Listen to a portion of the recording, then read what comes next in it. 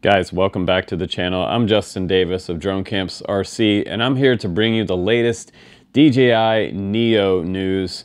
It seems that just 2 hours ago, we have fresh information about some new things that you might not have known about the DJI Neo. From one of our favorite leakers on Twitter, otherwise known as X, Jasper Ellens, X27 here, is saying that just recently, again, 2 hours ago, first thoughts on the Russian specs. It looks like they released some specs over somewhere in a Russian website, and it says that good, the DJI Neo will fly FPV. We did know that Goggles 3, Motion 3, FPV Controller 3, again, that is confirmed for another time, which we know. The new RCN 3 remote sucks. Could mean you can't use your 04 RC2. So, top speed of 57 kilometers is nice, he's saying, and an internal storage of 22 gigabyte. That is pretty good. Internal storage of 22 gigabyte, I'm down with that. Also, no SD card support, but there is no proof for that just yet. Looking at the specs a little bit closer here, if we just kind of zoom in on this, it does appear to have an FCC range of 10 kilometers.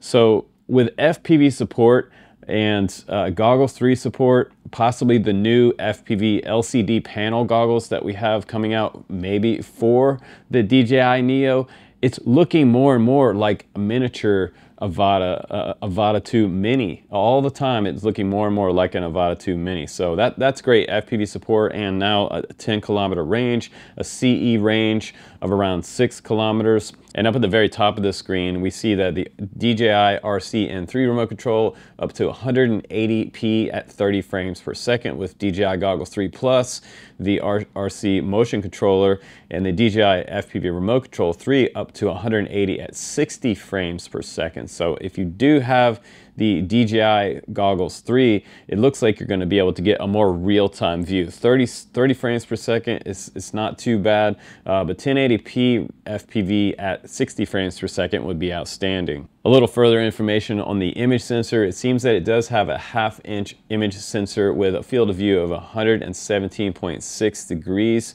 equivalent to a 14mm aperture f2.8 focus at 1.0.6 to infinity. So not bad. The ISO range 100 to 6400 on automatic, and 100 to 6400 in manual, as well as video shutter speed at 1/8000th of a second to 1/30th, and photo at 1/8000th to 1/10th of a second.